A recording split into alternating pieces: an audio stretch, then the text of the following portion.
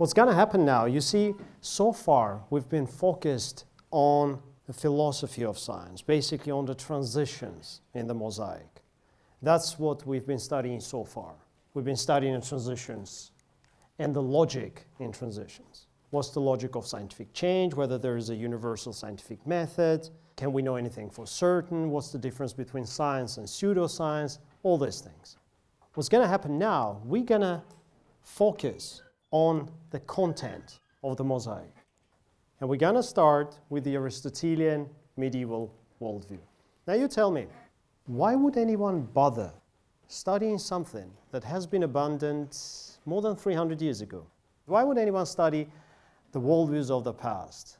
I think it might be useful just for helping us understand our current worldviews.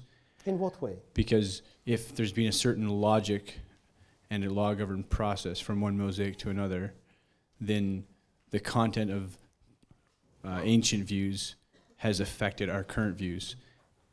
Okay, any other ideas? I'm going to help you a little bit.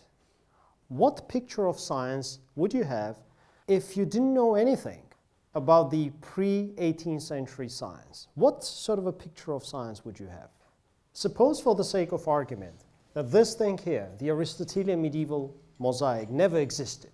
Suppose science, the actual science, started sometime in the 18th century. What sort of a picture of science would you have? In terms of the scientific change, scientific method, what sort of beliefs about science would you have as philosophers of science? Now try to think about all those issues that we've been discussing so far. Lecture 4, Lecture 5, Lecture 6. You'd have a much simpler view of the past, and you'd say, well, their science wasn't real, they didn't look critically at the world, and we now have science and we look critically. Yeah. Without the past mosaics, you could come to the conclusion that there's a static method and that it's the hypothetico-deductive method. Essentially, that is the answer I was looking for. Very good, thank you very much. Now, you would be surprised, or maybe not, if I told you that even some 50 years ago, that was exactly the picture the philosophers of science and the historians of science would have in mind, most of them. Even nowadays, in popular literature, you open popular texts, and most of them ignore the Aristotelian medieval science. And because they ignore that science, they arrive at a very simplistic, as Miriam mentioned, very simplistic notion of science. What's that notion? That there is a universal and fixed method of science, and it does the job. That's it. Everything before that is not really science. That would be extremely simplistic, and you know the major drawback of this approach. If we ever decided to accept this approach, we would have to be prepared that the science of the future would dismiss us as not really scientific. We understand this, don't we? Very good. So what do we do? I think we have to be more humble than we used to be and try and study the science of the past without trying to dismiss it. I'm not asking you to accept the actual content of the science of the time. God forbid, no. There's a reason why those theories were abandoned 300 years ago. So those are not, by any means, the best theories we have at the moment. But what it teaches us that science changes, and not only scientific theories, but also the scientific methods. And this is the idea. If you ask me, why is it important to study the Aristotelian medieval science? The most important reason is that it teaches you and it shows you that you can have a genuine science with a different scientific method. Why do we believe it's science? Well, because we believe that it obeyed the four laws of scientific change. Okay, so what was that mosaic? The first thing we have to know, and I think this is the thing that you already know, the key elements of this mosaic were accepted until the end of the 17th century. What are the elements? In the middle we have the natural philosophy of physics. This one is humorist physiology here. What's this one? Astrology, right. And this one would be cosmology. This one is theology, right? This one you may or may not know. This is what we call metaphysics. Mathematics here, natural history, optics, and finally, the grand Aristotelian medieval method. As you can expect, I'm going to start from the Aristotelian physics. Now, the beginning is very simple. This is something that you already know. The four elements: air, fire, earth, water. Which two of these elements are heavy? Water and earth, right? And these two are light. The law of natural motion says that all elements in their natural state tend to reach their natural positions and to remain there. This is a universal law that the Aristotelians accepted. They thought that every element has a natural position and it has the natural tendency to get to that position. Okay? Now, the outcome actually depends on what that natural position is, or where that natural position is. For heavy elements, the natural position was thought to be the center of the universe. And as a result of this, you get a law of natural motion for heavy elements, which would be heavy elements tend to collect in the center of the universe. You all know this. This is nothing new for you. For light elements, the natural position is the periphery of the terrestrial region, sublunar region. You put these two together and you arrive at the law of natural motion for light elements. Light elements tend towards the periphery of the terrestrial region. It is because of this that we observe the arrangement of elements the way they are. This is simple. Element Earth naturally gathers in the center of the universe. Then comes the layer of water, and the layer of air, the layer of fire. This is just a repetition. This is something you've already known. Now let's proceed to something that you may or may not know. First, tell me, why do you think they believed in four elements? Why exactly four? What sort of intuitive experience would lead you to that belief?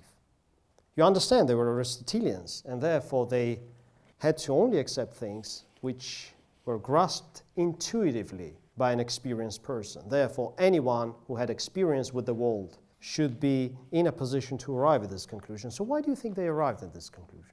Hi, my name's Lenore. Is it because those are the things that you absolutely need to survive? Oh, that's interesting. In what ways? So Earth would provide you with the food, you have to absolutely have water, fire would provide you with heat and shelter, etc., and air in order to breathe it. This is one of the most unique answers I've ever heard. Absolutely incorrect, but very unique. No, I'm serious about that. I could have never possibly thought about it myself, honestly. That's brilliant. You see, in philosophy, the first thing you learn is to appreciate brilliant wrong answers. Very good, thank you. Now, anyone else? Oh, okay, Danny over there. Wouldn't it be because intuitively they see things that are solidly shaped and they say, okay, this is Earth because it holds its shape? Then they would see that some things absorb the shape of their containers, and that would be liquid. And then air is everything else other than fire, because those are the four things that they observe in their reality. That's essentially the reason. Even these days, if you ask professional physicists what states are there for matter, what would they say? There's a solid state, there's a liquid state, there's a gaseous, and in Britain they say gases, I think. And there's also plasma.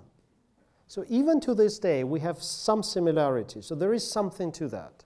Essentially, if you just observe and summarize, it is quite natural that you intuitively arrive at this system. And we know from the history of science that many different cultures arrived at this idea independently. So there was something natural about this distinction.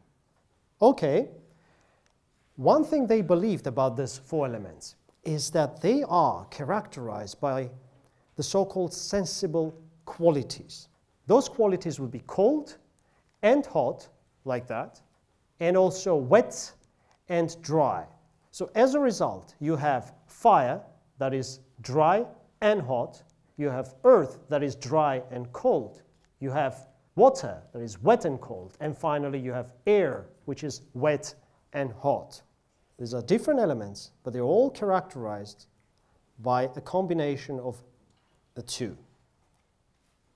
If you accept this principle, this opens a number of possibilities for you. The first one is the idea of transformability, that elements can actually transform to one another. So what do you do in order to transform them? You just change their sensible qualities. If you can take something cold and turn it to hot, you would change the element. The best example that you have is this one, water. Water consists almost almost entirely of element water. There might be some other mixtures of other elements, some traces, but it's mostly element water. So what happens is that heating of water changes its quality from cold to hot, and thus turns it into vapor, air. You understand the logic here? Now tell me what happens when you burn some wood. What sort of transformation takes place there? Anyone wants to try it? Let's go step by step, okay? So what sort of a combination of elements are we dealing with here? How would you describe it? Is it heavy or is it light? Hi, my name is Nikki. The wood is heavy. It's heavy. Therefore, what sort of elements would it be mostly composed of? Earth and water? So there should be some water, right? Yeah. It's not pure earth, therefore it should be some Yeah. combination of the two. So we are here in the cold. Yeah. So what happens in burning? You are right, we start from something cold. And then what happens? You get some vapor, therefore water turns into air, and the earthly part, it turns into fire. In a similar fashion, they explained each and every transformation that you can come across. Let's move on. If you accept the idea of transformability, does it make sense to study those transformations? What do you think? If you know that the world allows for transformations to happen, can you have actually science about that? Yes, you can. What would be the name for that science? The science that studies transformations. Hi, my name is Michaela, and it would be alchemy. Exactly. So the very possibility of alchemy follows from the Aristotelian principle of transformability. Do you see this? You see how they arrive at that? It doesn't really tell you that you have to accept alchemy as a working theory. You may or may not have a full-fledged theory. But one thing they never questioned is the possibility of alchemy. If you asked anyone, they say, of course, the transformability is possible, and therefore the science of those transformations should also be possible. It's another question whether you have such a science. The idea that alchemy is a scientific discipline was beyond question. So that's alchemy. Now, a few things about their physiology and medicine. Humorist physiology and medicine. Let's take Socrates, a human being, Socrates as always. They believe that the human body contains 4 bodily fluids, the so-called humors. Here they are. You have blood, yellow bile, black bile, and phlegm. 4 fluids, 4 humors. This is the humoral theory of medicine. Hippocrates, Galen, they all believed, the great physicians of the past, they all believed in this theory. This was actually the accepted theory all the way into the 18th century. Every humor has a predominant element, and this explains why there must be 4 fluids. Why? Well, because what is it that can make one fluid different from another? They're all composed of 4 elements, right? Essentially, everything is composed of 4 elements. Therefore, the only thing that can be different between any 2 fluids, any 2 humors, is the predominant element. Like that. You get more air, that gives you blood. The predominant element is air. When the predominant element is fire, you get yellow bile. When the predominant element is earth, you get black bile. And finally, for phlegm, the predominant element is water. It doesn't mean that there are no other elements. Essentially, the combination of all of them, and mostly water, we understand that. Therefore, by virtue of their corresponding elements, humors are also characterized as dry or wet, hot or cold. And as you can see, there is a nice symmetry between the 4 elements here and the 4 humors. What does this give us? Every individual, according to this theory, has a particular balance of humors, a balance that you are born with. So what is natural for you may or may not be natural for me. Let's say for Socrates, suppose this is his natural balance of humors. Blood, yellow bile, phlegm, black bile. Suppose this is his natural balance, the balance that he is born with. If you consider Plato here, he may or may not have a similar balance, and chances are he's going to have a different natural balance. Let's say this one is for Plato. You see he has a predominant black bile, as opposed to Socrates here, who has predominant phlegm. You understand I'm making this up, right? I don't have any historical data as far as the balances are concerned. Aristotle here, predominant blood, and finally Democritus here, predominant yellow bile. Again, these are the balances that you're born with. A specific balance of the four humors peculiar to the individual. This has a name. What do you think is the name? This is a definition. So a balance peculiar to an individual is called, do you know the name? Anyone guess? It's called temper or temperament. So depending on the balance, you get different tempers. So there are four basic temperaments. If your predominant humor is blood, then your temperament is sanguine, meaning you are very positive and outgoing and active and life-loving and friendly. That's what you are. If your predominant humor is phlegm, then you are phlegmatic. You all know what phlegmatic is. If your predominant humor is black bile, then you're melancholic. Predominant humor yellow bile, you are choleric. Easily aggravated, very often angry. I'm going to give you a few medieval drawings on the subject. So this is sanguine, very insisting and very active. You see how he pursues the lady, literally pursues. And here you see phlegmatic, slightly distant, more romantic. And then you have melancholic, is the other way around, and he's lying in a bed, you see. And this one should be actually censored because it's the 21st century. That's choleric, and we're not going to have that. Right. More traditional symbols would be these ones. You have sanguine, phlegmatic, melancholic, and choleric. Now, which temperament is this? Phlegmatic, because the predominant element is phlegm. Okay. Which one is this? Plato. Melancholic. Aristotle? Sanguine. And finally, Democritus? Choleric. Very good. So this is all clear. Again, I do not insist that this is the correct description of their actual temperaments. I have no idea what they were. People are born with different temperaments. But why are they born with different temperaments? What is it that determines your temper? It should depend on something. It cannot be random, right? Aristotelian world is not a random world by any means. There must be reason for everything, or almost for everything. Therefore, there must be some sort of a factor that determines why some people are born choleric, others are born sanguine. Some are more optimistic, others are more pessimistic. There should be some explanation for this. So what do you think is that determines the temperament? The answer is natal horoscope. Natal horoscope. I'm going to explain this. Before we get to astrology, we have to start with basic cosmology and their views on the structure of the universe. This is the typical diagram showing the structure of the universe. You have the terrestrial region, the Earth is in the center of the universe, and then you have the celestial region with planets and stars revolving around the Earth. Very good. So here in the terrestrial region, you have the four terrestrial elements, right? And then in this region, you have ether, the eternal element ether. Everything is made of ether, the planets and the celestial spheres, everything. Natural motion for ether is circular. The element ether tends to move in circles around the center of the universe, and this explains why planets should revolve around the Earth.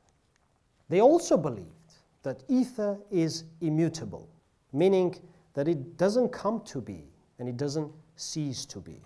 You cannot generate it, you cannot corrupt it. There is no generation or corruption in the celestial region. Because you see, there is nothing to transform into. In the terrestrial region, there is a generation and corruption because elements transform from one another. That's what happens. In a celestial region, you don't have that. You only have one element. So there can be no generation or corruption. Now imagine yourself in the Aristotelian medieval period. On the one hand, you believe that there are four elements here, and you also believe there is one element up there. And then you notice a very peculiar thing. The celestial region influences the terrestrial region. Here are some examples. The sun is the source of heat and light on the Earth. Everybody agrees, right? This is beyond any doubt. The moon is the cause of ebb and flow, tides. The sun is the cause of the seasons on the Earth. You have clear-cut cases when something celestial affects things terrestrial. They believe that the motion of the sphere of stars is due to the prime mover. The motion is then transferred to each of the subsequent spheres, and then eventually it causes all sorts of changes in the terrestrial region. Why would anyone believe in this nonsense? Well, because we have some examples of the celestial region causing things, the terrestrial region. Now put these three things together. You have changes here. You have clear-cut indications that these changes are caused by celestial factors. And then you also know that there can be no such thing as generation or corruption in the celestial region, because it's essentially eternal. What on earth, or what in heaven, can possibly cause changes on the earth? It should be something celestial, we know that. But what sort of thing can cause it? In other words, what exactly changes up there? Something does change, but what is it? You cannot have new stars, new planets, because that would be an instance of generation or corruption. The only thing that changes is the relative position of planets, isn't it? That's the only thing that changes. They revolve, and that's the only thing that changes. Therefore, wouldn't it be natural to try and study respective connections between combinations up there and events down here? It is reasonable to study the causal connections between the celestial and the terrestrial regions. Now let's go to astrology.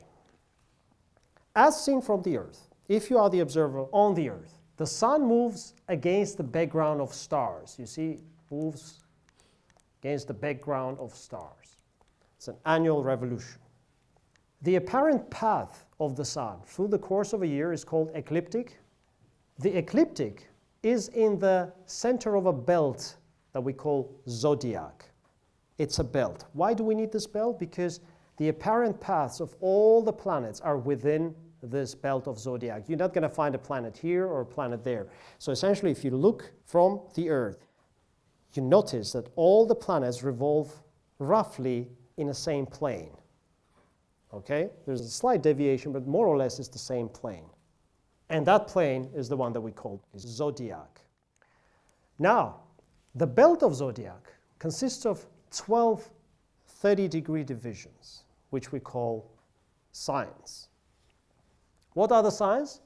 Aries, Taurus, Gemini, Cancer, Leo, Virgo, Libra, Scorpio, Sagittarius, Capricorn, Aquarius, and Pisces. Now tell me, why exactly 12? We understand it's a division. It could have been 24. Why exactly 12? Why would they make it 12? Danny? Would it coincide with the months of the year? What sort of months? Hi, David. Lunar cycles. Lunar cycles. How long is lunar month? 29.5 days, roughly 30 days, roughly. So they realized that there are roughly 12 months a year, 12 lunar months, lunar cycles. That was the first indication. And so they took 12 as a number. And why is it that there are 360 degrees? Anyone knows this? There are historical reasons for this. Why 360? Why not 100? Can you guess? This comes from an old Babylon, the Babylonian system of mathematics. Curious system, base 10 and base 60 together. It was a combination of the two. What's the advantage of base 60? It really gives you an advantage because if you take base 10, you can only divide it by 2 and divide it by 5. That's it. For everything else, you need fractions. It's not divisible by 3. It's not divisible by 4. It's not divisible by 6. It's hardly divisible by anything, really. But if you take 60, it's divisible by 2, 3, 4, 5, 6, 10, 12, 15, 20, 30, 10 numbers. So when you get to dividing things, it's extremely convenient. Okay, so there was a reason for that. Anyways, we digress. So you have 12 signs here. An individual sign, what we call your horoscope, but we really have to say your individual sign, is determined by the position of the sun at the time of your birth. In this particular case, we would have an Aquarius. Each sign is associated with one of the 4 elements. This is what they believed. In a sense that when something happens under that sign, it increases the respective element in a human being and in the surroundings. Let's say it's too rainy in some region. Then people would say, well, maybe it has to do something with some water signs predominating. Okay? So not only would it cause changes in human beings, it would also cause changes in nature. Everything was thought to be connected in that way. So you have 4 triangles. You have here Sagittarius, Aries, and Leo. Those would be your fire signs. Then you have your Capricorn, Taurus, and Virgo. Those would be your earth signs. Then you have your Aquarius, Gemini, and Libra. Those would be your air signs. And finally, Pisces, Cancer, and Scorpio would be your water signs. If you accept this, you also have to accept that it leads to an excess of the associated humor in the body. Just by virtue of leading to excess elements, it has to lead to an excess of the associated humor in the body. Let's take Socrates here, and suppose for the sake of argument that he was born under the sign of Aquarius. This would be his main sign. So he will naturally have excess air and thus excess blood in the body, and he would be what? His temperament? He would be sanguine. What if he was born under the sign of Pisces? The Pisces, more water, more phlegm, therefore phlegmatic. So this is the idea. This is very straightforward. Now, an individual's temper is shaped by the position of the sun. It determines your predominant humor. And it is refined by the positions of other planets. So you see, you can have 2 different, in this case, Sagittariuses. Both of them would be Sagittariuses, and both of them would be choleric, just by virtue of being Sagittarius. But the balance of other humors would be decided by other planets. They can shape your temper. You see? Different arrangement, different balance, different arrangement, different balance. An individual's temper is determined by the specific placement of the planets at the moment of the individual's birth. Is this clear? There is one more step that we have to take. Once you accept this, it becomes obvious why physicians must know their astrology. So, why is that? Why would a physician have to learn astrology? Can you imagine a doctor learning astrology first? Back then, the doctors, physicians, were expected to know their astrology, or at least to collaborate with a professional astrologer. Why is that? Humorist physiology and medicine. If you ask them, what is health and what is disease? They say health is a state of perfect balance between the humors. So when you maintain the balance that is natural to you, the one that you're born with, you are healthy. If something goes wrong, if you have more or less of one of the humors, then you are unhealthy. When the balance is not maintained, when you are in a state of imbalance, then you are unhealthy. So these are the basic principles. You take Socrates here, this would be his perfect balance. Suppose this is the balance that he was born with. As you can see, we have a series of issues here with Socrates.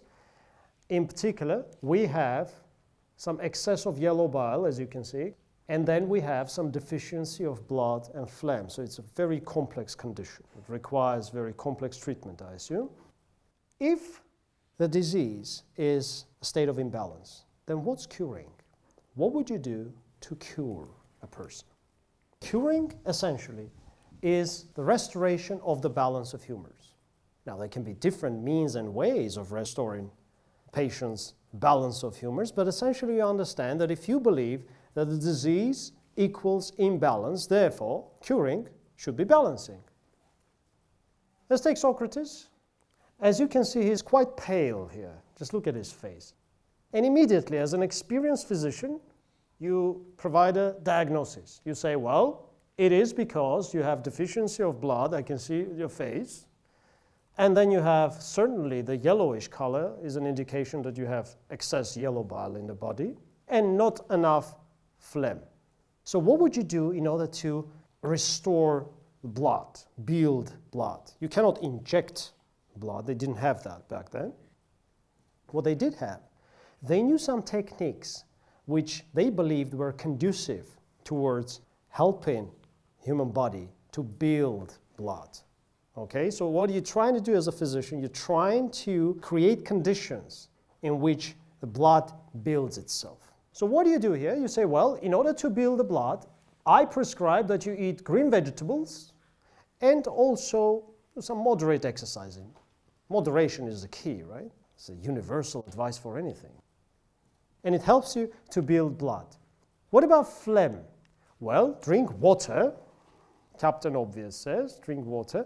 And also eat fresh fruits, because fresh fruits, not only do they contain water, they're also known for their capacity of building phlegm. So this is what you do. And we got lucky here because these procedures, fresh fruits and green vegetables, they also help to normalize the yellow bile. So you don't really have to prescribe 7 different things. It really allows you to solve 3 issues at the same time. Normalize the yellow bile. Let's take a more difficult case like this one. What can you say as a physician? Look at his face. What can you say? Well, it's a typical case of fever. As you can see, it's all red, burning red. Fever. You have excess blood in the body. And also a deficiency of the black bile, probably. So what do? What would you prescribe? Any ideas? The all-time favorite, the bloodletting. So that's what you prescribe. And also, interestingly enough, it was noticed that a moderate consumption of wine could be prescribed for normalizing black bile, because vinous essence was thought to have a link with black bile. So it really helps your body to build that. So essentially what you prescribe is just get drunk and go fight.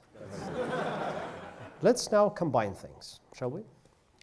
On the one hand, curing is balancing. On the other hand, we know that heavens determine the balance, that your individual balance depends on a particular combination of planets at the moment of your birth.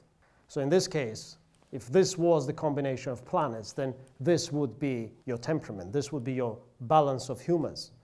And therefore, you put this together. The knowledge of astrology is essential for identifying an individual's temper and thus for efficient treatment. Now, astrological forecasts, on the other hand, you cannot really forecast anything if you don't know your astronomy, if you cannot calculate the positions. So, astrological forecasts require precise knowledge of the actual positions of planets at a given moment of time, and therefore, as a physician, you're supposed to know astronomy. So if you have a patient and you want to treat that patient, the first thing you have to establish as a medieval physician is what? This is temper. This is what you want to establish. So there is no neutral treatment. There is no such thing. And this is the reason why people believe that the best scenario, the best option is when the physician knows his patients since the childhood. Because you see, essentially the dates of birth and the precise natal horoscopes were not really available for common folk. They were only available for kings and other nobility. But for common folk, that wouldn't be available. So how do you know whether a person is melancholic or phlegmatic or sanguine or choleric? You just study his behavior. Just like you know your friends, you know your parents and your brothers and sisters. You meet a person and you say, well, why is she so sad? And then a person who knows that person says, well, she's not sad. That's her natural state of affairs. She's always like that because she's melancholic. So and you say, oh, that's fine. But if you know the person, you know he's sanguine, and then if something like that happens to the sanguine, you'd say, what's wrong with you? Why are you not out there, killing something or hunting something, or, you're doing things, climbing Mount Everest or whatever. You have to do things, right? So as a physician, you're supposed to know astrology. It's safe to say that by the 13th century already, when most of the medieval texts and ancient texts were already translated into Latin, at the time, physicians had huge tables with the description of ailments and the ways of treatment. And for every natural essence, they had a table that would explain, okay, you use the root of whatever for treating this. You use this particular vegetable for that, this particular fruit for this. And it was a whole list of things. Probably the greatest physician, one of the greatest physicians of all times, and certainly the greatest physicians of the medieval period, was Ibn Sina, Avicenna as he is known in the West. And there's a very good movie about this English physician who decided to travel all the way to the Orient to learn from the great Avicenna, because back then in Britain they were only about basically bloodletting. They didn't know anything else. At least that's the way it's presented in the movie. But Avicenna, for instance, they were even able to perform eye surgeries. That's how sophisticated they were. His multi-volume Canon of Medicine was the encyclopedia of the time, the medical encyclopedia of the time. It was huge. So it was translated into Latin, and then the new generations of physicians would amend it and modify it. And this is a very good example of something working for wrong reason. So they were right in their treatments. Most of the treatments actually worked, natural remedies specifically, but the reasons were wrong. Nowadays, we no longer believe in 4 humors, and yet many of their treatments we still employ in one way or the other. Okay? Very good. So now we're going to move on to the Aristotelian-Medieval Method. You know a thing or two about this method already. And this is the method that says the proposition is acceptable if it's grasped intuitively by an experienced person. You already know that this is extremely vague, and many rubbish can seem to be intuitively acceptable. But then again, this is roughly what we believe they demanded, they required. And this method, we know that it was based on 2 assumptions about the world, on 2 principles that they believed. Nature of things and intuition grasps nature. The first one, again, I'm just repeating to make sure that we're all on the same page here. A thing has its nature, which is basically an indispensable, substantial quality that makes the thing what it is. So for an acorn would be the capacity to grow into an oak tree, for a lion cub to become a full-fledged lion, for a human being, basically the capacity of reason. And this one, intuition grasps nature. This was an important belief that the human mind has a capacity to grasp, to penetrate into the nature of things when it is experienced enough. Not just randomly, but only when it's experienced enough. When you observe things and observe, and when you gain experience with a certain thing, then intuitively you grasp the nature of things. This was only one of the aspects of their method. Consider this. Back then, they believed that there is a clear-cut distinction between things natural and things artificial. What is a natural thing? This is a definition. A thing is said to be natural when it is not produced artificially and thus has its inner source of change, its nature. I'm going to explain this. So if you take a falling apple here, it's a heavy object, and it's a nature of heavy objects to descend towards the center of the universe. So here you have something natural, something that is not created by a human being, and therefore the behavior of this natural thing is explained by its very nature, by its inner source of change. It changes because it has to. It does whatever it does because it has an inner source of change. Okay? The source of change is from the inside. Why does it want to gather the center of the universe? Because that's what its nature is. Now, the same applies to the reproduction of animals. Why is it that they reproduce? Because that's what their nature dictates them to do. They just want to reproduce. So this was the Aristotelian view. Now compare this with artificial things, such as a ship. Now a ship here is built to obey the orders of the captain. So it's arranged in such a way that it obeys an external command. It doesn't have an inner source of change, you see. They believed that it doesn't have any nature because it's not a natural thing. It's an artificial thing. And what makes a thing artificial? It's when it exists for some external purpose, when its source of change is something else. It doesn't exist for its own sake, you see. Now keep in mind that we no longer accept this distinction. We don't believe that things natural and artificial, and at least we do not believe that there is an insurmountable wall between the two, right? But back then, they believed that there is a clear-cut distinction. One more thing, a clock here is constructed to show the correct time, to serve an external purpose. Anyone recognizes this particular clock? Anyone has been to Prague, Czech Republic? This is one of the few surviving astronomical clocks. This is actually from 1410. This is a famous Barseghyan orloj. It's a fantastic thing with revolving apostles and stuff. Magnificent thing. Anyways, it's an artificial thing. No matter what it does, its source of change is external. It exists to show the correct time. It doesn't have a nature. If this is clear, then this should also be clear. They believe that there is a strict distinction between natural and artificial, between things with their inner source of change and things with an external source of change. It follows from this that in artificial conditions, a thing cannot behave naturally. You can only behave naturally in a natural condition. If your conditions are artificial, you cannot behave naturally because it's a contradiction. So if you believe in this, and somebody offers you to conduct an observation, would that be an okay thing to do, you think? Yes, it would be an okay thing to do because you do not disturb anything. You basically just observe it. But what about the experiment? If somebody told you, you know what, we have to experiment with whatever to study its nature, what would you say?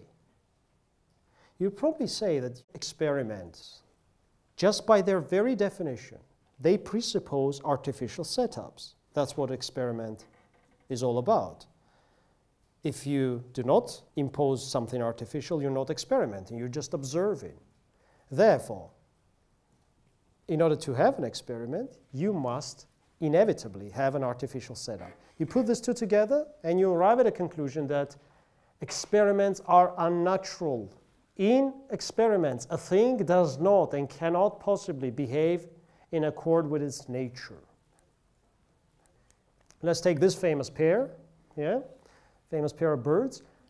You cannot possibly grasp the nature of a bird if you lock it in a cage. So this was the basic idea, because this is an unnatural situation. This is an artificial setup. This is not what they are naturally. In order to grasp their nature, you have to observe the bird in its natural environment. You see? Now this is the reason why they didn't allow any sort of experimentation in science. Because they honestly believe that the moment you experiment, you turn in a natural thing into something artificial. That is not how it behaves in nature. And as a scientist, you cannot allow any sort of experimentation because experiments never tell you anything. They never reveal you anything. The only thing that reveals you something is observations. Go out there, sit quietly, and observe. You cannot experiment. If you experiment, that would be artificial. So it wasn't a random decision, you see. It followed from their beliefs. So this was their belief. And we know that by the third law, your methods depend on your beliefs. Once you accept that experiments are unnatural, then you would have to say that if a theory about the nature of a thing relies in any way on experiments, it is unacceptable. The nature is to be studied in observations only.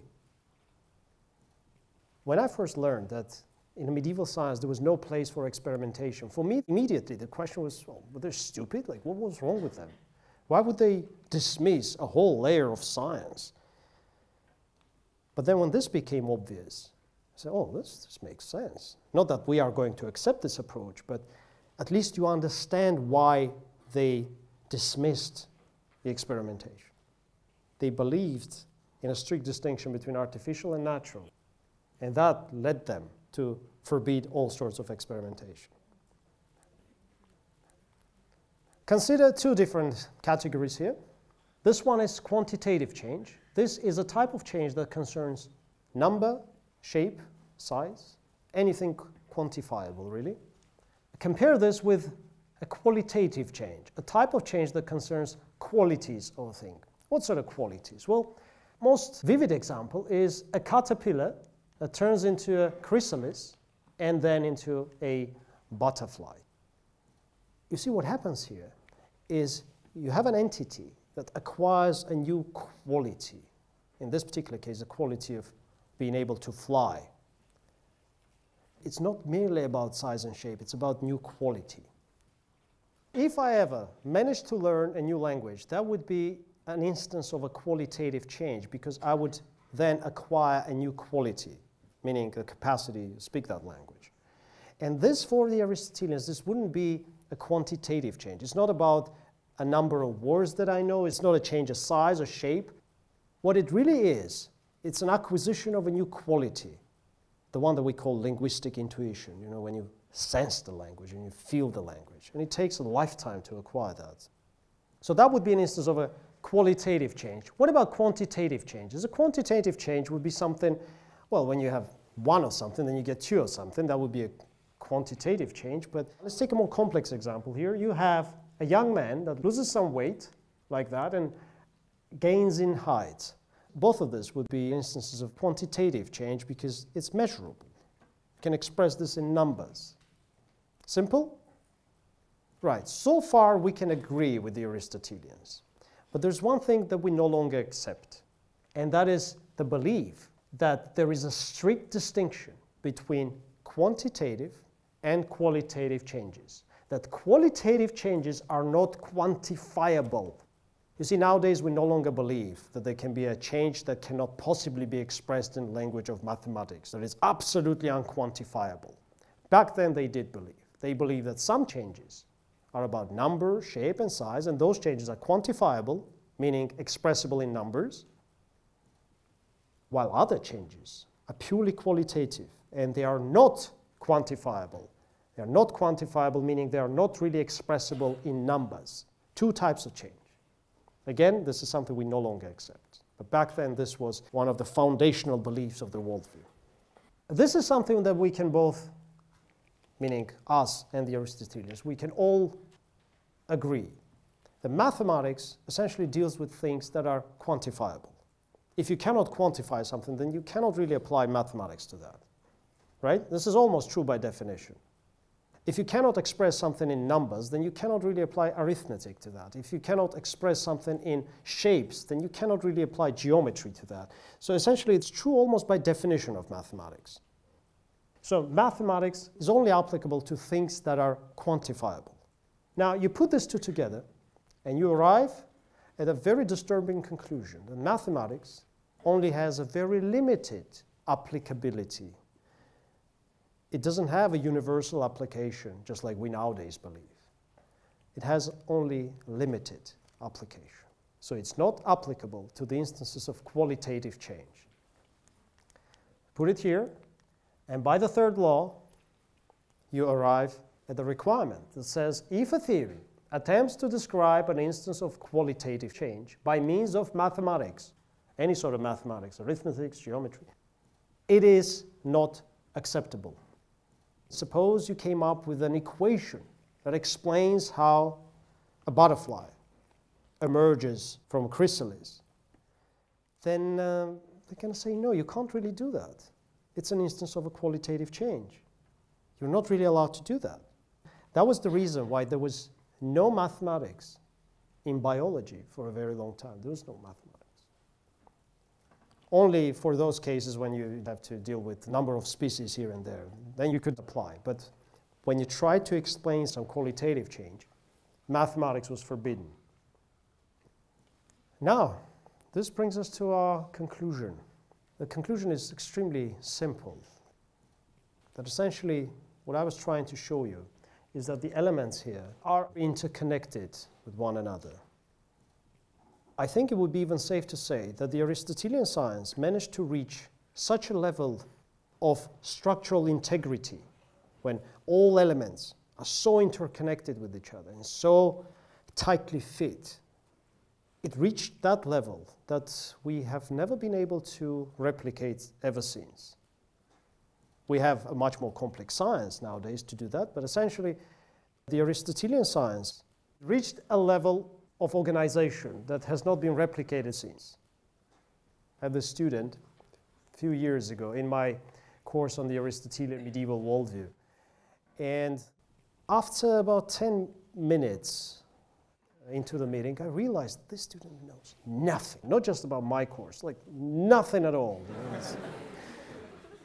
And I said, well, okay, but you see, this is a course on Aristotle. And I have to be honest with you, my question is going to be very simple. Is there anything that you know about Aristotle? He said, well, I know the guy, he owns a restaurant on Danforth. I said, right. That's a good beginning, because I already have a joke. So, okay. But actually, and I'm trying to remain dead serious, I say, but actually he was born in the 4th century BC. It was a long time ago. And again, he's been dead serious. He said, well, he couldn't be possibly that old, could he? Now I hope at this stage you know a thing or two about Aristotle. Now, next time, the Cartesian worldview. Thank you very much. Thank you.